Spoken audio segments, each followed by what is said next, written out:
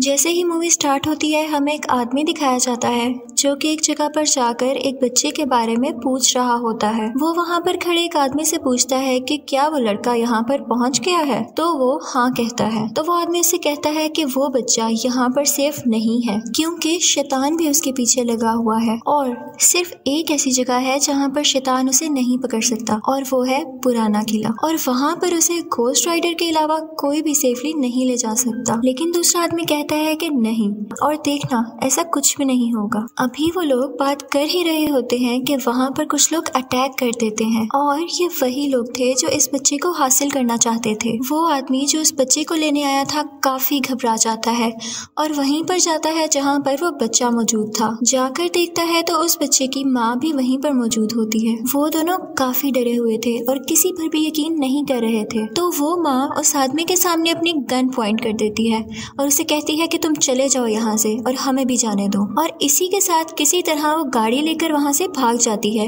लेकिन वो आदमी भी उसके पीछे पीछे जाता है। लेकिन इन्हीं के पीछे वो लोग भी थे जो इस बच्चे को लेने आए थे।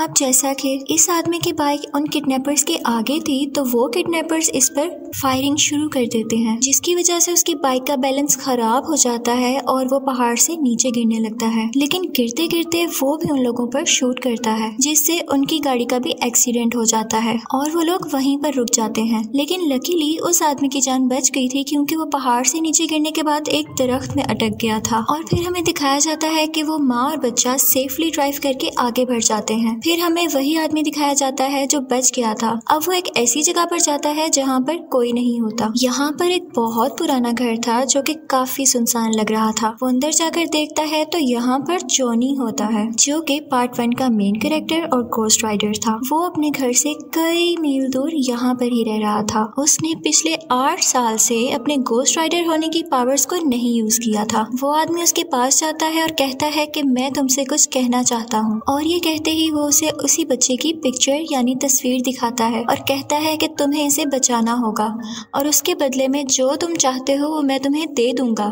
घोस्ट राइडर हैरान होकर कहता है कि भला मैं क्या चाहूंगा। वो उसे कहता है कि तुम भी चाहते हो, तुम इस कर्ज से आजाद होना चाहते हो। सिर्फ आज रात घोस्ट राइडर बन जाओ और देखना उसके बाद तुम इस चीज से मुकम्मल आजाद हो जाओगे और कभी घोस्ट राइडर नहीं बनोगे जैसा कि तुम चाहते हो। जॉनी खुशी खुशी मान जाता है क्योंकि वो भी अब थक चुका था। जैसे ही रात होती है वो घोस्ट राइडर बनकर उस बच्चे की तलाश में यानी सर्च में निकल जाता है। फिर हमें वो लड़का दिखाया जाता है जिसे कैरिगन नाम के एक इंसान ने पकड़ रखा था और ये सब वो शैतान के कहने पर कर रहा था। लेकिन वो ये नहीं जानता था कि वो वाकई शैतान है, क्योंकि उसे ये काम करने के बाद उस शैतान से बहुत कुछ मिलने वाला था। और तभी घोस्ट राइडर भी वहाँ पर पहुँच जाता है। वहाँ पर पहुँचते ही वो अपनी चेन से सबको मारने लगता है और सीधा उस बच्चे की तरफ जाता है। लेकिन कैरिगन और उसके साथी उस पर अटैक कर देते हैं और फिर वो उस बच्चे को लेकर वहाँ से चला जाता है। अगला सीन जो हमें दिखाया जाता है वो एक हॉस्पिटल का होता है जहाँ पर घोस्ट राइडर आँख खोलता है और वहीं पर उस बच्चे की माँ भी मौजूद होती है। जब ये घोस्ट राइडर देखता है तो वो औरत वहाँ से भागने लगती है और घोस्ट राइडर भी उसके पीछे पीछे जाता है। वो औरत गुस्से से उसकी तरफ गन पॉइंट करके कहती है,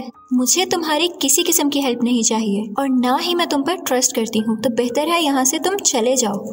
जॉनी वो गन अपने माथे पर रखकर कहता है कि ठीक है, अगर तुम्हें मुझ पर नहीं ट्रस्ट तो तुम मुझे मार दो और मेरा मर जाना ही बेहतर होगा। उसकी आंखों में इतना यकीन देखकर वो औरत रुक जाती है और गन नीचे कर लेती है। वो उससे कहती है कि कल भी तो तुमने मेरे बेटे को ढूंढ लिया था, तो क्या आज भी तुम उसे ढूंढ लोगे? तो जॉनी कहता है कि हाँ, कल तो मैंने ढूंढ लिया था क्योंकि मैं उसे फील कर पा रहा था, लेकिन आज मैं उसे महसूस नहीं कर पा रहा हूँ। तो वो औरत डर जाती है कि क्या मेरे बेटे को तो नहीं कुछ हो गया? तो जॉनी कहता है कि नहीं, परेशान मत हो, वो जिंदा है लेकिन मैं उसे फील नहीं कर पा रहा। दूसरी तरफ हमें वो शैतान दिखाया जाता है जो कैरिगन से फोन पर बात कर रहा था। कैरिगन उसे कहता है कि मैं नहीं जानता था कि मेरे मुकाबले में घोस्ट राइडर आ खड़ा होगा और इतनी मुश्किलें पैदा करेगा, तो तुम मुझे इस काम के डबल पैसे दोगे। अब शैतान उसे कहता है कि मेरी बात तुम बच्चे से करवाओ, और जैसे ही वो उस बच्चे के कान के साथ फोन लगाता है तो हमें शैतान की तो आवाज सुनाई नहीं देती, लेकिन वो बच्चा बहुत जोरदार चीख मारकर बेहोश हो जाता है। कैरिगन के पूछने पर शैतान बताता है कि बस जो भी कहा, वो अब इस बच्चे को नहीं ढूंढ सकता, लेकिन तुम अपना ख्याल रखना क्योंकि वो तुम्हें फील कर सकता है और वो तुम्हें ढूंढने जरूर आएगा। और यही रीजन थी कि घोस्ट राइडर इस बच्चे को महसूस नहीं कर पा रहा था। जैसे ही कैरिगन अपने लोगों के साथ उस बच्चे को लेकर निकलता है तो रास्ते में घोस्ट राइडर उसे ढूंढ लेता है और उन दोनों की बहुत फाइट होती है। उधर उस बच्चे की माँ आती है और अपने बेटे को अपने साथ लेकर चली जाती है। घोस्ट राइडर सबको मार देता है और फिर उस औरत के पास आता है और कहता है कि तुम में और कैरिगन में कोई फर्क नहीं है और मैं उन सबको मार देता हूँ जिसने गलत काम किए होते हैं। तो इसलिए जब मैं घोस्ट राइडर बना हुआ हूँ तो मुझसे तुम दूर रहा करो, ये ना हो कि मैं तुम्हें भी मार दूं। और फिर वो उसको पकड़ लेता है। तो बच्चा कहता है कि मेरी माँ को छोड़ दो। बच्चे के कहने पर वो उसकी माँ को छोड़ देता है और फिर उसकी तरफ बढ़ता है, लेकिन भरने से पहले ही वो बहुत अजीब फील करता है और हम ये देखते हैं कि वो अब जॉनी में बदल चुका है। अगले दिन जब ये तीनों बैठे होते हैं तो वो माँ जॉनी से पूछती है कि अब हम क्या करेंगे। तो जॉनी उससे कहता है कि हम ऐसी जगह पर जाएंगे जो बिल्कुल प्योर हो, जहाँ पर ये बच्चा आराम से और सेफली रह सके। वो लोग अभी भी हमें पकड़ना चाहते हैं, इसलिए हमें हर चीज का ख्याल रखना पड़ेगा। और जॉनी बताता है कि वो आदमी जो सबसे पहले बच्चे को बचाने आया था वो भी कल से हमारे साथ होगा। फिर हमें दिखाया जाता है कि वो तीनों वहाँ से निकल जाते हैं और रास्ते में उन्हें वो आदमी भी ज्वाइन कर लेता है। फिर हमें शैतान दिखाया जाता है जो कि उस जगह पर आया था जहाँ पर घोस्ट राइडर ने उन सब लोगों को मार दिया था जो उस बच्चे पर अटैक करना चाहते थे। शैतान देखता है कि सब लोग मरे हुए हैं और कैरिगन भी एक पत्थर के नीचे मर रहा है। वो उसके पास जाकर पूछता है जो मैंने तुम्हें काम दिया था उसका क्या हुआ। कैरिगन कहता है कि तुम कितने मतलबी हो, देख नहीं रहे कि मैं मर रहा हूँ। तो शैतान उससे कहता है कि जो काम मैंने तुम्हें दिया वो तुम मर भी रहे हो तो तुम्हें करना पड़ेगा, लेकिन मैं तुम्हें बहुत सारी पावर्स देता हूँ। ये कहते ही वो उसकी चेस्ट पर यानी सीने पर हाथ रखता है और कैरिगन देखते ही देखते काफी बदल जाता है और वो भी अब एक शैतान जैसा दिखने लगा था। उसके पास काफी पावर्स आ गई थी और इसके बाद वो उस बच्चे को ढूंढने के लिए निकल पड़ता है। फिर हमें दिखाया जाता है कि कुछ साल पहले इस बच्चे की माँ ने एक बिल्डिंग से कूदकर खुदकुशी करने की कोशिश की थी और ये मर रही थी, लेकिन तभी शैतान इसके पास आया था और कहा था कि मैं तुम्हें बचा लूंगा, लेकिन इसके बदले में तुम्हें मुझे कुछ देना होगा। और फिर शैतान ने उसको बचा लिया था और बदले में उसका होने वाला बच्चा मांगा था। और जैसे ही बच्चा 13 साल का होगा तो शैतान एक रस्म करेगा जिसमें वो अपनी सारी की सारी पावर्स इस बच्चे में ट्रांसफर कर देगा और शैतान की सोल आने के बाद वो भी एक शैतान बन जाएगा। दूसरी तरफ हमें वो माँ, बच्चा, जॉनी और वो आदमी दिखाया जाता है जो कि अब उस सेफ प्लेस की तरफ जा रहे थे जहाँ पर वो बच्चा सेफ रहेगा। और फिर हमें दिखाया जाता है कि रास्ते में जॉनी की और उस बच्चे की काफी अच्छी अंडरस्टैंडिंग हो जाती है और वो दोस्त बन जाते हैं। पहले तो जॉनी खुद को कर्ज से आजाद करने के लिए ये सब कर रहा था, लेकिन यहाँ दिखाया जाता है कि अब उससे भी फिक्र होने लगी थी उस बच्चे की। और फिर वो जगह भी आ जाती है। जॉनी ये देखकर काफी खुश होता है। वहाँ के लोग काफी अजीब दिखाई दे रहे थे। फिर हमें दिखाया जाता है कि जॉनी और वो आदमी जो सबसे पहले बच्चे को बचाने आया था आपस में बातें कर रहे होते हैं। जॉनी उससे पूछता है कि मेरे अंदर कौन सा जिन है या कौन सा ऐसा शैतान है जिसकी पावर्स है मेरे अंदर।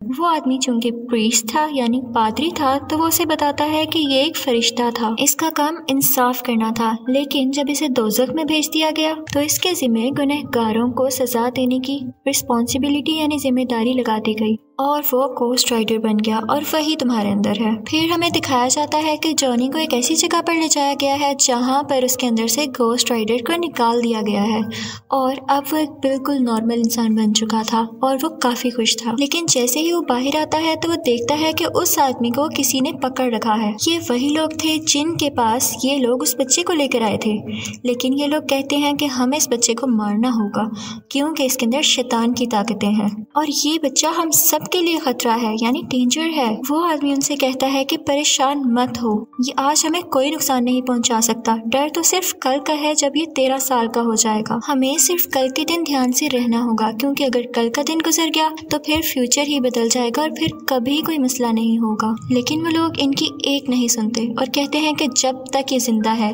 मसला तो हमारे लिए है ना। और ये कहते ही उसे वो बाहर ले जाते हैं और उसकी गर्दन काटने ही वाले होते हैं कि कैरिगन आ जाता है। जैसा कि उसकी उसके पास अब काफी ज्यादा पावर्स थी तो वो उन सब को जलाकर मार देता है और उस बच्चे को उठाकर शैतान के पास ले आता है। हमें वो शैतान और बच्चा दिखाई देते हैं।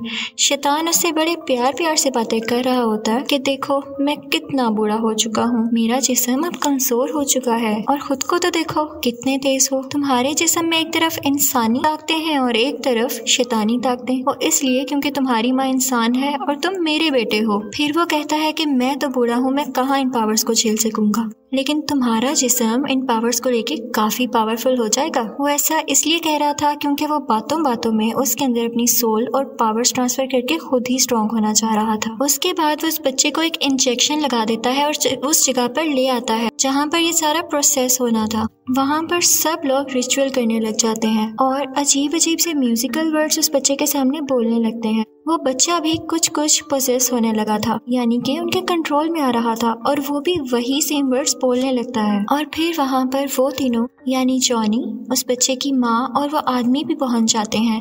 वो दोनों उस किले के अंदर जाते हैं जबकि वो माँ बाहर खड़े खड़े उन लोगों को शूट कर रही होती है जो उसका रास्ता रोक रहे होते हैं। वो आदमी जॉनी से कहता है कि तुम जाओ उस बच्चे को बचाओ जाकर और बाकी सबका ख्याल मैं रख लूंगा। जॉनी जाता है उस बच्चे को बचाने के लिए, लेकिन देखता है कि ये प्रोसेस और रस्म तो पूरी होने वाली है। वो भाग कर जाता है और शैतान को पंच करता है और जोर से हिट करता है, और क्योंकि शैतान काफी बूढ़ा था इसलिए वो गिर जाता है। और फिर वो भाग कर बच्चे की तरफ जाता है और कहता है कि जल्दी आओ मेरे साथ, जल्दी से। लेकिन वो बच्चा भी उन्हीं में मगन था और वो उस पर कोई ध्यान नहीं देता। फिर हमें दिखाया जाता है कि जॉनी का हाथ अपने आप मुड़ने लगा था और इसी के साथ शैतान पीछे से उठकर उसे जोर से हिट करता है और वो दूर जाकर गिरता है। फिर हमें वो आदमी दिखाया जाता है जो जॉनी के साथ था। वो उन सब से लड़ रहा था, लेकिन तभी कैरिगन भी आ जाता है जो कि अब शैतान था और सैडली उस आदमी को मार देता है। उसके बाद वो जॉनी के पास आता है, लेकिन जॉनी जल्दी से उस बच्चे से कहता है कि बेटा तुम्हारी असलियत ये नहीं है, तुम एक इंसान हो, समझो, संभालो खुद को। लेकिन वो बच्चा शैतान के पास जाता है और कहता है कि आपने मुझे अपना बेटा कहा है ना, तो जैसा बेटा आप चाहते हैं मैं वैसा ही बनूंगा। फिर वो जॉनी के पास जाता है और उसके मुंह पर अपने मुंह से आग फेंकने लगता है और इससे जॉनी की गोस्ट राइडर होने की पावर्स वापिस आने लगती हैं। यहाँ पर जॉनी पूरी तरह से गोस्ट राइडर बन चुका था, लेकिन शैतान और कैरिगन उस बच्चे को लेकर वहाँ से भाग जाते हैं और उनके साथ काफी लोग होते हैं। गोस्ट राइडर उनका पीछा करता है और वहाँ पर मौजूद सब लोगों को मारने लगता है और फिर वो कैरिगन को भी जोर से मारकर शैतान के पीछे जाने लगता है। जिस गाड़ी में शैतान उस बच्चे को लेकर जा रहा था, गोस्ट राइडर अपनी चेन उस गाड़ी में फंसा देता है और उसे जोर से खींचता है, जिसकी वजह से उनकी गाड़ी उल्ट जाती है। शैतान उस गाड़ी से आहिस्ता आहिस्ता बाहर आने लगता है और गोस्ट राइडर भी उसके पास आ जाता है। गोस्ट राइडर उसे अपनी चेन से बांधता है और बहुत ऊपर उछालकर उसे जोर से जमीन पर मारता है, जिसके बाद वो जमीन के अंदर जाने लगता है और यहाँ पर शैतान फाइनली मर जाता है और दोज़ख में पहुंच जाता है। इसके साथ ही उस बच्चे की माँ भागकर अपने बच्चे के पास आती है, लेकिन देखती है कि गोस्ट राइडर वहाँ पर है तो वो डर जाती है कि कहीं ये मुझे मार ना दे। लेकिन गोस्ट राइडर उस बच्चे को गाड़ी से निकाल के उसकी माँ के पास पकड़ा देता है और साथ ही वो एक नॉर्मल इंसान यानी जॉनी बन जाता है और साथ ही उसके हाथ से नीले रंग की यानी ब्लू कलर की आग निकलने लगती है जो कि पहले रेड कलर की थी। वो उससे कहता है कि मैं अपने अंदर अच्छी पावर्स महसूस कर रहा हूँ, पॉजिटिविटी महसूस कर रहा हूँ। इसके साथ ही वो उस बच्चे के मुंह पर हाथ रखता है और वो होश में आ जाता है। वो बच्चा गोस्ट राइडर से पूछता है कि क्या हम जीत गए? तो गोस्ट राइडर कहता है कि हाँ बेटा हम जीत गए। इसके बाद हमें जॉनी दिखाया जाता है जो कि अपनी बाइक पर चलता है और जहाँ जहाँ से उसकी बाइक गुजर रही थी वहाँ पर अब लाल आग की जगह नीली आग थी, यानी अब जॉनी के पास अपनी असली और अच्छी पावर्स वापस आ गई हैं और अब वो पहले की तरह इंसानों की प्रोटेक्शन यानी हिफाजत करेगा और अब वो सिर्फ रात में ही नहीं बल्कि दिन में भी लोगों की जान बचा सकेगा। इसी के साथ मूवी एंड हो जाती है। Thank you so much for watching.